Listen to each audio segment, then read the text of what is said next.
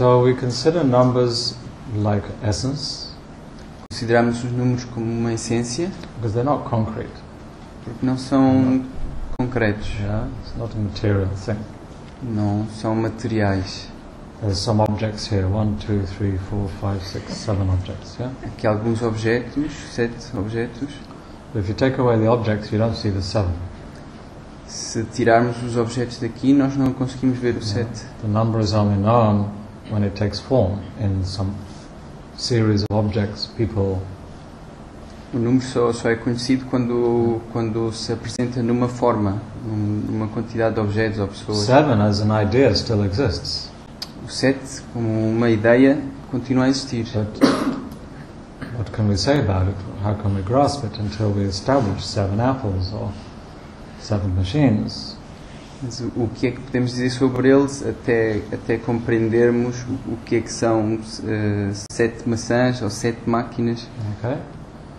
So the number itself is somehow just like a pure idea, pure concept. Portanto, o número por si só é como se fosse uma ideia pura ou um puro conceito. And that abstractness, that is its essence, yeah? That's the subtlety of it. E a subtileza dos números é a sua propriedade abstrata. But that's also its power, that's its potency. E ao mesmo tempo é o seu poder, é a sua potência. There can be no world without number.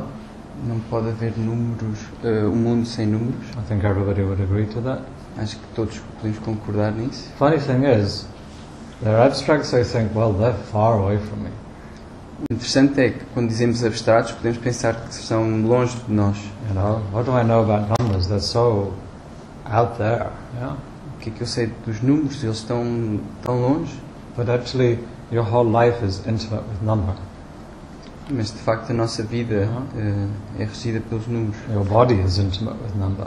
O nosso corpo tem uma relação muito íntima com os números. You have 5 senses, Os 5 sentidos, 4 chambers to the heart. as 4 câmaras no coração, Yeah, 2 eyes, 2 nostrils, 2 ears, 2 olhos, 2 narinas, 2 ouvidos, 10 organs in the body. 10 órgãos no corpo. And yeah, so, you know, take away a number, how can you even have a body? Portanto, se tirarmos os números, como é que poderíamos sequer ter um corpo? Yeah? So your entire existence is constantly intertwined with the number. Portanto, toda a nossa existência está intimamente ligada aos números. Life and number, number and life. A vida e os números e a vida. We have the habit to think, what can I do with? You know, what can I do with this machine? What can I do with a pen? What can I do with numbers? Temos um hábito de queremos saber o que é que eu posso fazer com os números, o que é que eu posso fazer com esta máquina, com esta caneta. I try to turn the question also the other way around. What are numbers doing with us? Eu viro a questão do avesso e pergunto o que é que os números podem fazer connosco. 2 has produced a duality in us, left and right. Yeah? Everything that is 2 is mostly is left and right. 2 kidneys, lungs left and right, eyes, nostrils, ears. See, or whatever you have 2 out, 2 arms, 2 legs, it's left and right. It's not one in front, one in back. Not one eye here, one eye there. You know what I mean? In front and back. No, it's all left and right. It's a split. O 2 criou a polaridade em nós. Temos 2 olhos, 2 rins, 2 pulmões. Não foi ao calhas. Não temos um olho à frente e um olho atrás. Um rim à frente e atrás. Why? Yeah? Why are two-ness? Can we have an expression like that in Portuguese? Two-ness? O porquê desta Sintonia. Não, dualidade? Dualidade. What do you call it? Duality. Dualidade. Two-ness. Well, let's check it, because duality in English is the same word, but let's try that in all the numbers. If you say 3-ness, 4-ness, 5-ness, 6-ness, does it make sense then? It's difficult. But, This is what you have to do. Can you? How would you establish that? yeah. Term? What term? 5 dão, 4 dão. In Portuguese, doesn't. No? It's like the essence. In English, yes, we want to find a Portuguese way to say that. Dual. Sim. Sim. Dual. Dual. No. Yeah, in English it's easier. You have the sense of what I mean, right? Sim. Because so I may use these expressions, the fourness or the sixness, or okay, so you'll understand what we're saying. Mas compreendem o que o Shiv quer dizer, é como se fosse um adjetivo.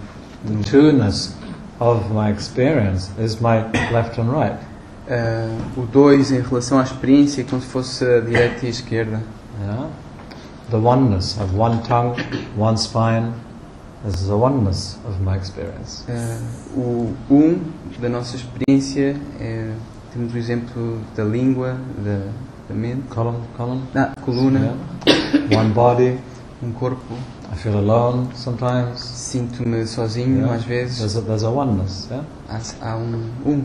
Threeness, I'm not just flat, yeah? If my two-ness made me left and right, then I'd be like this. And I'd be, hello, you know, I'd be talking to you around the walls, yeah? That would be two-ness, yeah? It doesn't go any further. I'd be moving around the world like that. Se só tivéssemos o 2, You understand? That's two-ness. se só tivéssemos o 2, não nos podíamos mexer, só nos podíamos mexer num plano, como se fosse uma folha de papel. O 3 tem a propriedade. So what does threeness gives me?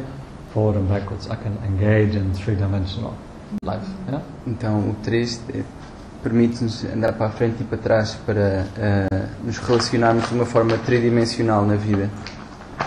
I just use a simple example. Yeah?